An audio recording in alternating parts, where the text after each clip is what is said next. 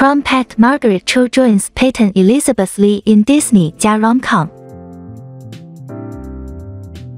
Margaret Cho is bringing her comedy stylings to Disney as the latest cast member of the streamer's original teen rom-com, PROM PACT. The Emmy-nominated actress and groundbreaking comedian is part of a slew of castings for the film that also includes Monique Green, Erika Himmel, Jason Sakaki, David S. Young, and Australian newcomer Blake Draper.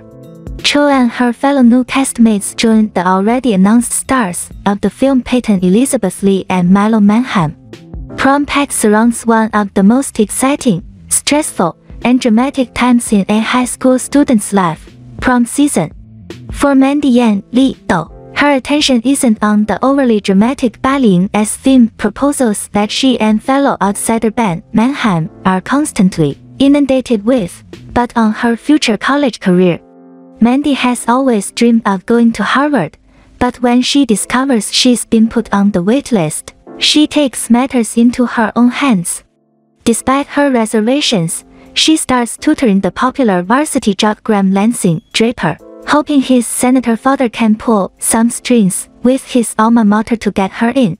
In teaching Graham, though, she starts to realize there's more behind the person she'd always hated, and perhaps more important things in life than going to your dream college. Cho will play a direct role in Mandy's college dreams as the witty, sarcastic, and highly comedic counselor Ms. Chen. Green joins the film as the popular cheerleader Latoya, while Himmel and Sakaki play two of Mandy's closest friends Zenobia and Charles. Young reunites with his Dudi Camiloa, M.D. castmate Lee, this time portraying her character's father Tom. With Cho, the film adds a legendary comedian known for her blunt depictions of life as an Asian woman and strong political and social commentary. She's been nominated for 5 Grammys for her stand-up routines and her recurring portrayals of a pair of North Korean dictators in 30 Rock earned her first Emmy nod, though she really rose to prominence through the ABC comedy All-American Girl, which introduced many to her style of comedy. Her most recent appearances include the HBO Max dramedy series, The Flight Attendant, and the Hulu teen sex comedy Sex Appeal. Plus, she's set to appear in the upcoming LGBTQ+ film Fire Island. PROM PACT hails from director Anya Adams and was written by Anthony Lombardo. Serving as executive producers on the film are Jake Kasdan, Melvin Marr, Julie Bowen, and Rachel Field. Production is underway in Vancouver, with the film expected to launch in spring of 2023 exclusively on Disney+. Voltron movie in the works with Red Notice's Rawson Marshall Thurber directing. Anime adaptations are slowly becoming popular in Hollywood, and it looks like Voltron is the next one open to get its very own film. Reported exclusively by The Hollywood Reporter, a live-action Voltron film is in the works from Red Notice's Rawson Marshall Thurber. Thurber is attached to direct, and will also co-write the screenplay with Alan Shanman. The project is currently in a heated bidding war, with roughly 7 studios and streamers in the running for the film. This includes Warner Brothers, Universal, and Amazon. It is important to note that Netflix does not seem to be in the running, even though they released Thurber's last film Red Notice as well as the animated series Voltron, Legendary Defenders. At this time, there is no real clue of where the film will land, but THR does say a deal could get done as early as this weekend. On top of that, Todd Lieberman and David Hoberman will produce the project with Bob Kohler, who is the head of World Events Productions. This is the company that currently controls the Voltron property. There are no details on what the plot could be about right now, but Voltron is based on the Japanese sci-fi series Beast King Golan and Kikao Dangtai Daraja 15. World Events edited and dubbed the series as a syndicated show, titling it Voltron, Defender of the Universe. The original series ran in the mid-80s, and the plot centered on 5 young pilots in a battalion named the Robot Lions, which are vehicles that join together to form a mega robot known as Voltron. You can see why many studios would be interested in this given that similar series like Transformers and Power Rangers have done very good business in the American market. Also, since its debut, Voltron has maintained its pop culture relevance, with its DVD sales being in the hundreds of thousands.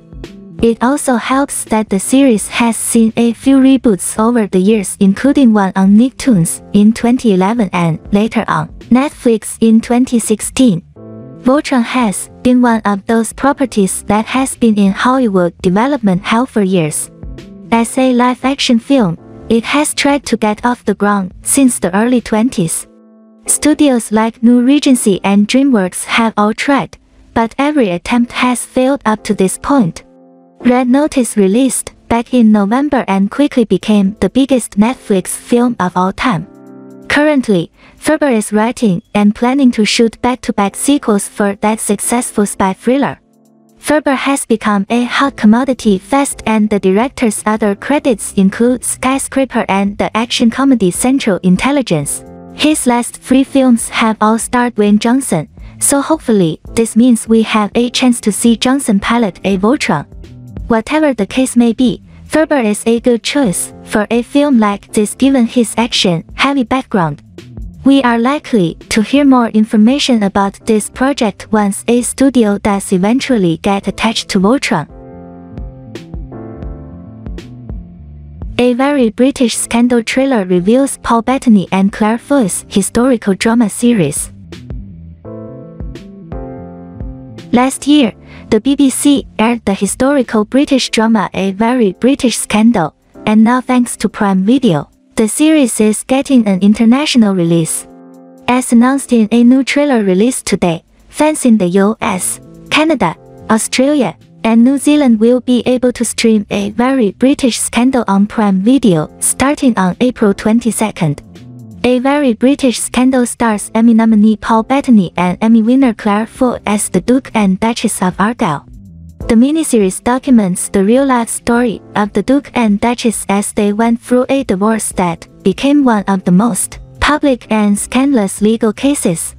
In the trailer, we see the couple as they revel publicly in the lavish lifestyle that comes with being a Duke and Duchess, but privately the tensions between them are growing. The trailer shows the Duke drinking heavily and being cruel to the Duchess. Additionally, the trailer poses the looming threat of the couple's money running out. We then see a scene of the Duke and Duchess accusing each other of infidelity, with the Duke taunting her about having proof against her while she has none against him. As the trailer winds down, we see glimpses of the public opinion turning on the Duchess as reporters haunt her. The miniseries was written and created by Sarah Phelps, with all 3 episodes directed by Anne Switsky. Phelps has previously written like Dublin Murders and the ABC Murders. Meanwhile, Switsky has previously directed episodes of shows like Black Mirror and Castle Rock. A Very British Scandal is a sequel series to 2080's A Very English Scandal, which told the story of a British political and sex scandal from the 1970s.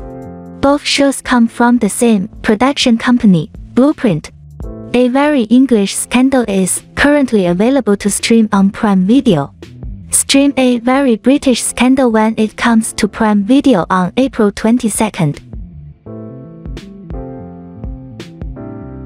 Gabriel Iglesias to produce and star in animated movie Chihuahua at Netflix. Famed comedian Gabriel Iglesias is reuniting with director and animator Jorge Gutierrez in an upcoming project for Netflix titled Chihuahua. According to reports from Deadline, the animated film is the Gutierrez first feature film for the streamer. Iglesias is set to produce alongside starring in the film. Chihuahua follows the story of Chocho, a masked locator Chihuahua.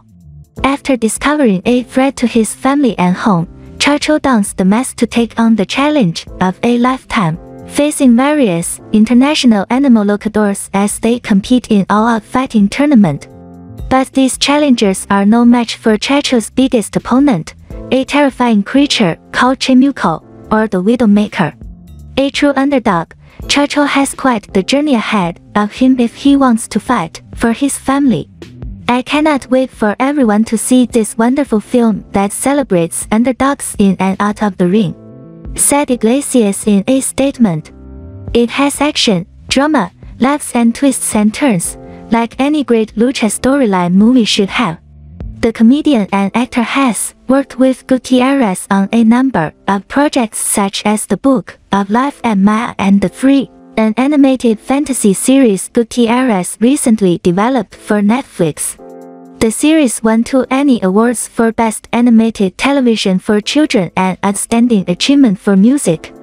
The script for Chihuahua is written by Gutierrez alongside Doug Landale and Candy County Landale. "When I first had the idea of a Lucha Libre cartoon, there was no one else I wanted to partner with other than Jorge Gutierrez," stated Iglesias. "He has a brilliant mind that can expand this story in unimaginable ways." Gutierrez shared the sentiment, commenting, "To finally tag team a movie with my good friend and creative partner Gabriel Fluffy Iglesias is a dream come true. Our internationally epic and heartfelt film will be a hilarious love letter to Lucha Libre, Mexican wrestling, movies, fighting video games and underdog sports films. I don't want to overpromise, but this will be the greatest masked Chihuahua film ever made. What a time to be alive." Okay, stay tuned to our channel. I'll be providing you with up-to-date reliable movie news. Enjoy!